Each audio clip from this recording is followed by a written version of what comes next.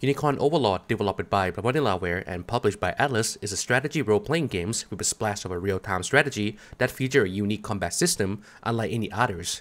But should it be your next to play games? And what is its stat? Let me tell you what you need to know in under 10 minutes. Unicorn Overlord starts with the kingdom of Corniers under attacks by Garelius, the general turns rebels and his forces. Queen Elenia, in the top spot, gives her son, Prince Elaine, to Joseph, her most trusted retainer. Joseph, though unsure at first, agrees to protect Alliance and they escape the battleground. Queen Elenius and her other retainer then make a brave move to fight Garelius head-on. They push through the enemies and get to Garelius, but just when things get really intense, the screen faded to black. Following the time skip, we learn that Cornier and the surrounding kingdoms have fallen under Garelius' powers. On a far-off island called Palavir, Prince Elaine, who's grown up now, decides time to fight back. He and his group of friends then set out to liberate their home from Garelius and the Senora Empire. On the first glance, Unicorn Overlord might seem like a typical high fantasy games, with the classic elements like elf, dragons, and magic. However, its real magic lies in the storytelling and world building. Unlike other stories, here, every character matters. A big challenge for any game developer is making each character's story interesting and meaningful, especially when it's come to a strategy role-playing games, which usually feature massive number of unique characters. Many games add social features and unlockable cutscene as a way for the developer to tell their story without having to incorporate it into the main plot, but this often than not can feel forced or shallow. However, Unicorn Overlord stands out because its interactions, known as report conversation, are deep and reveal more about each character's background, personality, and belief. Additionally, the game does an excellent job of weaving connections between characters. More than often, a character you recruit early on will have some sort of connection with a character you'll meet later. A moment, Your Highness. Word has crossed my ear of a challenge issued by a woman named Berenice. You know of her? I do. In truth... Clive. Didn't anyone ever teach you it's not nice to go spilling other people's secrets?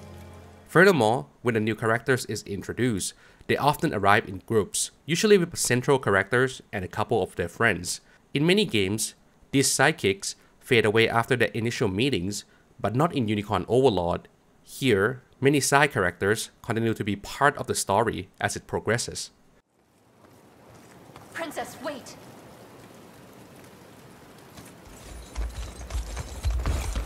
Making a martyr of yourself won't bring them back.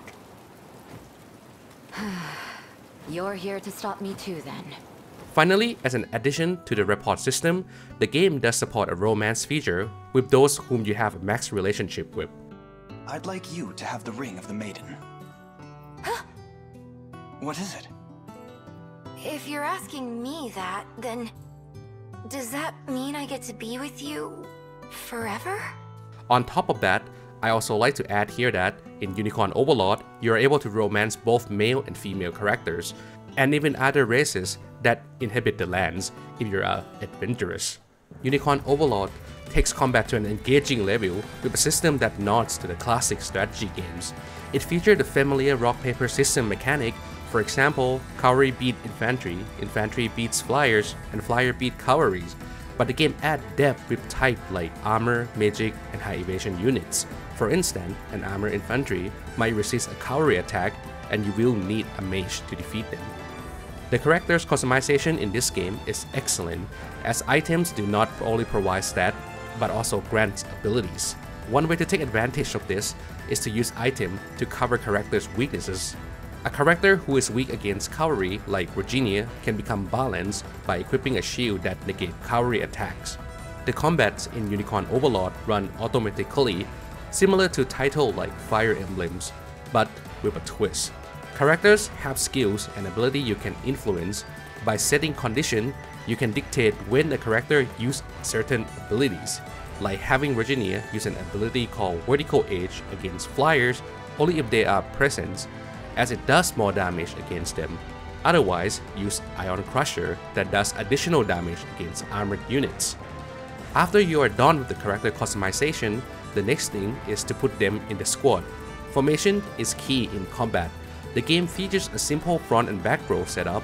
However, strategic depth comes from placing units correctly and pairing them with others to further their strengths or cover their weaknesses. For example, a flyer vulnerable to archers can be protected by a unit that block arrow attacks. Finally, it is time to choose the leader of the squad. Each character has unique leadership abilities, affecting theirs and their allies' performance on the battlefields. From flyers navigating terrain effortlessly, to healer and archer supporting other ally squad from the distance.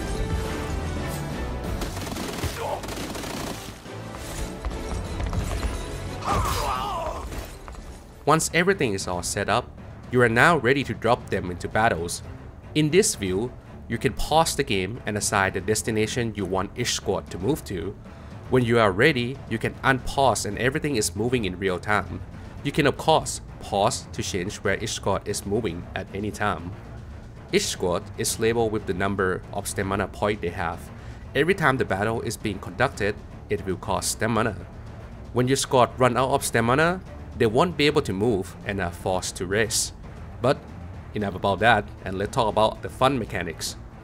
On the top left of the screen, you can see an orange stone called Valor Point, which you can use to perform many few abilities available in the games. There are all sorts of abilities, such as doing an AoE damage, heal a group of allies, or even teleport to the location of choice.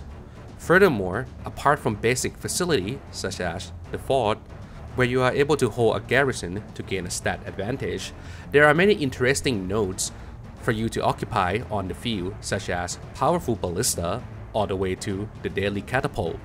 Apart from structures that deal damage, utility structures such as an altar can also summon rain to recover your allies' health. The world map in Unicorn Overlord features the familiar experience of the classic JRPG with a splash of an open world-like mechanic where the player can explore a large section of the map before choosing to continue with the main story. As you free towns under the Signoran's Empire control, you also unlock facilities such as the armory and taverns for you to use. Furthermore, the world map is filled with many interactable locations and NPCs such as black markets, cemetery, and mining location, adding layers and rewarding those who enjoy exploration. This is another aspect where the game cleverly integrates the characters' stories into the exploration process, as certain action or interaction requires specific characters in your party, making each character's role extend beyond combat. This design choice ensures characters remain relevant throughout the game, embedding them into the narrative and exploration in a way that enriches the story and your connection to your party. Available on PlayStation, Switch, and the Xbox Series, Unicorn Overlord offers a beautiful 2D high-resolution sprite, a signature trait you can expect from its developer, Vanillaware. Pairing with it, the animation and presentation are also one of the best when it comes to 2D games. For the difficulties, Unicorn Overlord strikes a perfect balance. It's challenging enough to keep JRPG fans engaged, yet it's forgiving enough on normal difficulty, allowing some room for mistake for players who want a smooth story progression. Even though Unicorn Overlord offers complex mechanics and deep customization that might overwhelm casual players, you can still make progress using the default character setups. This means you don't need to deep dive into customization unless you want to. For players who love customizing and fine-tune their team abilities, I suggest choosing a higher difficulty level as it will be more satisfying and provide the intricate challenge you are looking for.